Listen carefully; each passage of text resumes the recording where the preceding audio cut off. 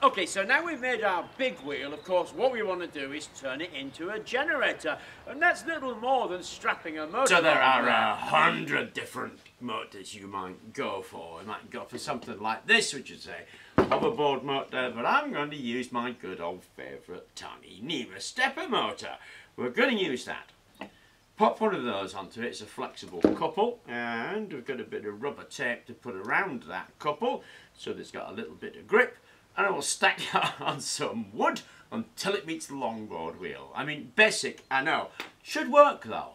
Okay, nothing fancy here. Move along, nothing to see. All I've done is glue the stepper onto a stack of wood so it's the right height, and we can pop that in there.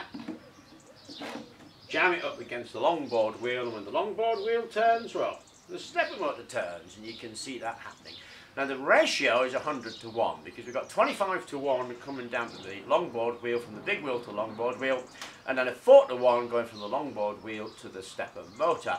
We've obviously got 4 points of contact, so we're going to do one and see how it performs. Now all we've got to do is screw that in place.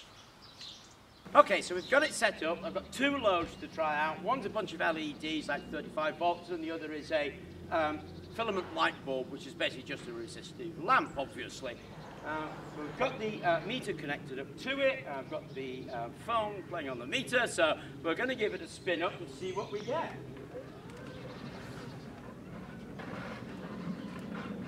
Wow. 68 volts, mate. 77. Wow! 68 volts if I walk, 77 if I waddle. Let's try the amps. Wind up for amps and see what we get.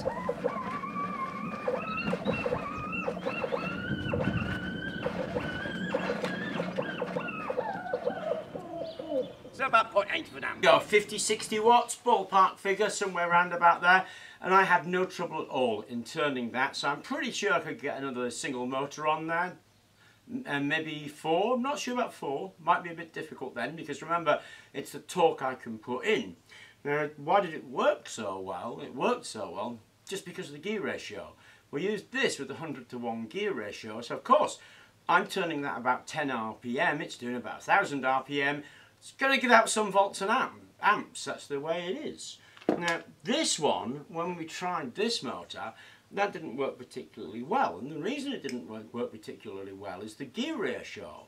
The gear ratio on this thing is about 12 to 1, so I'm only turning this at about 120 RPM for rated at 500 RPM, so it's giving out about a fifth of its output, which is about right.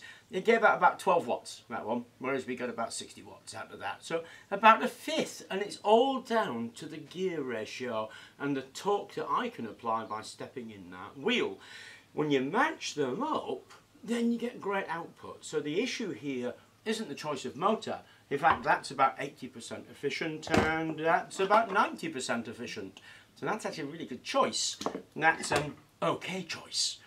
But it's matching up the gear ratio with the torque you can apply is going to get you a good generator. And so we got about 60 watts out of the thing with a single motor. Should be able to do 120 watts with 2 motors because I can apply the torque. 180 watts with 3 motors, I'm not sure, I'd have to try that. And 240 watts with 4 motors, I'm betting that unless I'm a couple of stone heavier that would be challenging. But, easy walk, generate out of it, no trouble at all, if we match the gear ratio and the torque requirement. Anyway, hope you enjoyed the video, thank you very much for watching, and please remember to like and subscribe.